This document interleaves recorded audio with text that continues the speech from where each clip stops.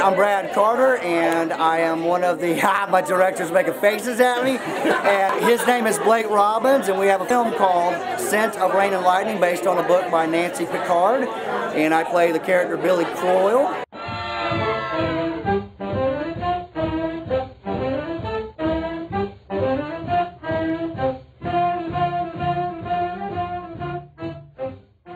It's a miracle that the film exists, and I'm grateful for that. And it's not lost on me how lucky I am. How lucky I am to have gotten that cast. How lucky I am that they all stayed when things did get a little bit funky there at the end. Things beyond our control.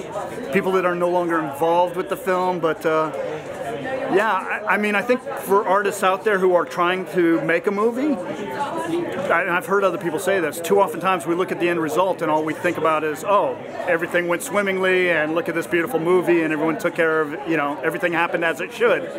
Not the case. I mean, the people I ended up making it with and making it for, fantastic, but we have our story. Yeah, it takes a tremendous amount of faith, and it takes, sometimes you just have to do it anyway. And we got to that point. We just had to do it anyway. We did step off the cliff to make the movie. Yeah, we got her done.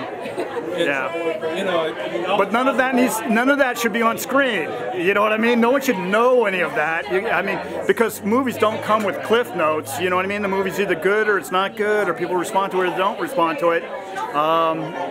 So no apologies. Well, mailbox bingo is what actors do. We get all of our paychecks through the mail, at least up until these direct deposits and things. So you get your residuals. So if I go 3, 4, 5 months without a paid, like an episode of TV or a commercial or something, I've got to go to the mailbox and I've got to hope there's some bingo in there so I can pay my bills next month. So I put together a little YouTube clip when my son, who's now about to turn 8, was literally a baby. I'm carrying him in my arms, and I did this 3-minute, 4-minute YouTube clip of mailbox bingo where I just kept going to the mailbox looking for bingo. And I think I ended up getting a commercial check for about $2,000 that paid my bills for the month of June, and I made the family dance, because we always dance when we can pay the bills. But it was a little peek behind the scenes of, you know, what it's really like to be an actor. Please come see our film. Please say nice things about it.